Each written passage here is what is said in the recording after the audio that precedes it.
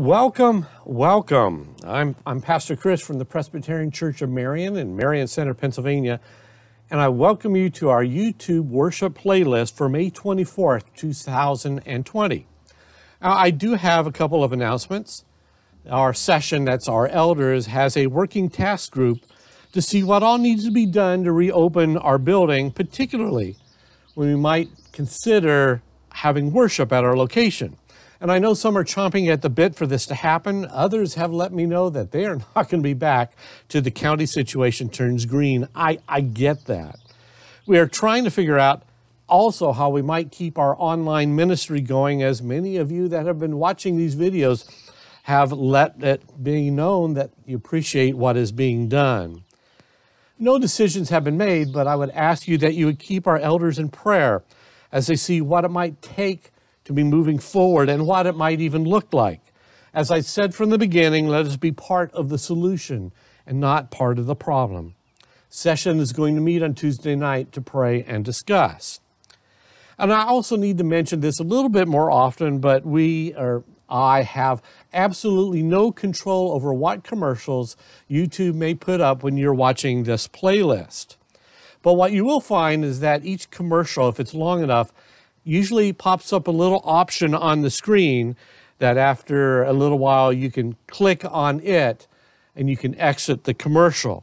And I would encourage you to take advantage of that fact if the need should arise. But we, again, are just very grateful to God that we are able to do these videos for absolutely free, no cost to us. That is a blessing. But again, I just want to welcome you. This is Memorial Day weekend. Read a little bit about what Memorial Day is about. As the Civil War neared its end, thousands of Union soldiers held as prisoners of war were headed into a series of hastily assembled camps in Charleston, South Carolina. And conditions at one camp, a former racetrack near the city citadel, were so bad that 250 prisoners died. It was either from disease or exposure, and they were buried in a mass grave behind the grandstand. Anyway, 3 weeks after the Confederates' surrender, an unusual procession entered the former camp. On May 1st, 1865, more than 1,000 recently freed slaves, accompanied by a regiment of the U.S. colored troops, and with a handful of white people from Charleston, they gathered in the camp to concentrate a new proper burial site for the Union dead. When the group gathered, they sang hymns. They did Bible readings. They distributed flowers all around the cemetery, which they dedicated to the martyrs of the race course. In May 1868, General John Logan, the commander-in-chief of the Union veterans group known as the Grand Army of the Republic, issued a decree that May 30th should become a nationwide day in commemoration of the more than 620,000 soldiers killed in the Civil War. Can you imagine that? 620,000. On Decoration Day, as it was dubbed, Americans should lay flowers and decorate the graves of the war dead, whose bodies now lie in almost every city, village, and hamlet churchyard in the land. And according to legend, Logan chose May 30th because it was a rare day that didn't fall on an anniversary of a Civil War battle. Although some historians really believe that he chose May 30th because that's when he knew many, many flowers would be in bloom. Although the term Memorial Day was used in the beginning, for almost 100 years, it was officially known as Decoration Day. And eventually it got changed by federal law. The Uniform Holiday Act of 1968 finally went into effect, and Memorial Day moved its traditional observance from May 30th, regardless of the day of the week, to a set day. And it's the last Monday in May.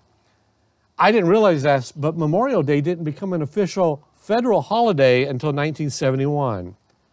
So many Americans honor Memorial Day by visiting cemeteries or memorials, holding family gatherings, participating in parades.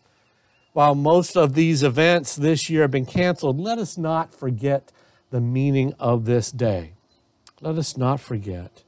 So many brave people before us gave their lives in defense of what they felt was right. And I know even in that there are winners and losers, but let us not forget to honor those who fought for you and me.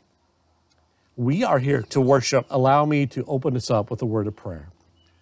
Living and faithful Spirit, in God whom we live and move and have our being, the God who's been made known to us in Jesus Christ, bless us in this time we are about to spend together. Remove from us, from our minds, from our hearts, anything that might just be an impediment to worshiping. Remove from us anything from us that might be decreasing our joy. Increase within us a holy longing for closeness to which we can open our lives to a fuller delight in you. So may our hymns, our songs, our prayers, our scriptures, our hearing of the scriptures be an exercise in the holiness that you would want us to embody. By you, with you, and for you, may our lives publish your praise. And we pray these things in the name of the Father, Son, and Holy Spirit. Amen. So in my seclusion time, I've been listening to a lot of music. Sometimes I just follow suggestions around on YouTube, and it can lead you in some interesting directions.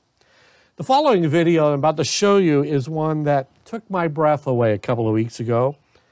It was filmed in a Mennonite worship service in the state of Indiana. And the only thing I ask is that you just soak this in and allow the following offering to bring you closer to Christ, because we are not alone.